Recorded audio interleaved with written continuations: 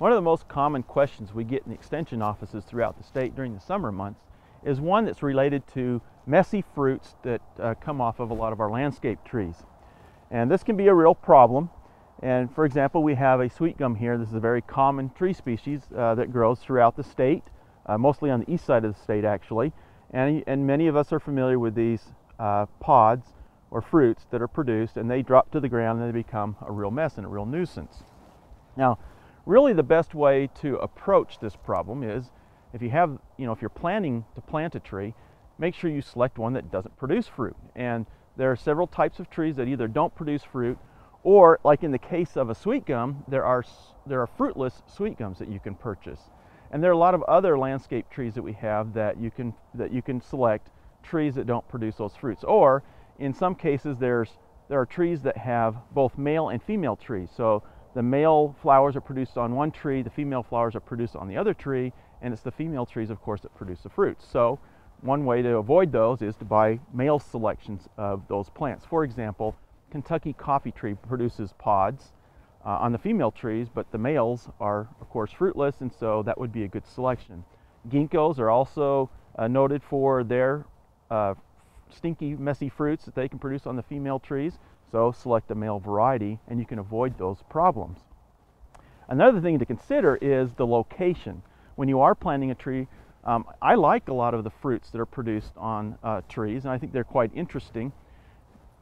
But I wouldn't plant them right next to my driveway or right next to my patio where I'm going to spend a lot of time. I'm going to be walking where they would then be a nuisance.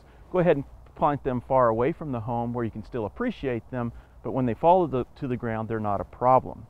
Now, another option is chemical control, and there are a few products that are available to help address the issue. The one that's most available to the homeowner and packaged for the homeowner is one that has ethifon. And this is registered for use in Oklahoma, and it actually goes under the product name of Florel, Fruit Eliminator. And this is a plant growth regulator, and when it's sprayed on the plant, it reacts by producing ethylene, which then causes the fruits to abort.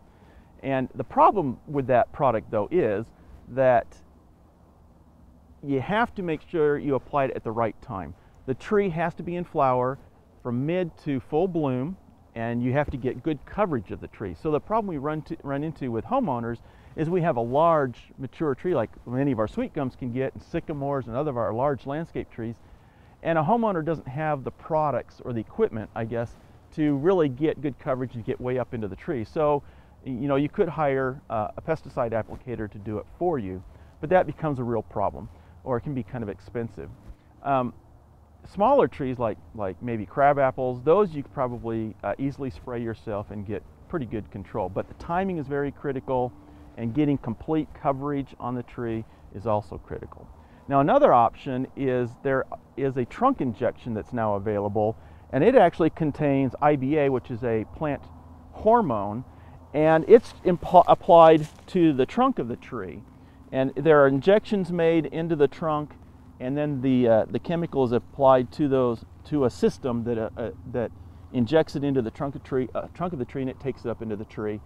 And what it does is it causes the flowers to prematurely drop.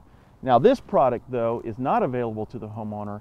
Only an arborist or certified applicator can apply it or use it. And so that could also be an additional or kind of expensive. The other problem with both of these products is it's not a one-shot cure-all. You do have to apply it on a regular, at least yearly, to help control those fruits. So to summarize, the best way to deal with fruit trees or trees that produce fruit that may become a nuisance is proper plant selection. Choose a tree that does not produce the fruit, either a male selection or maybe a sterile variety.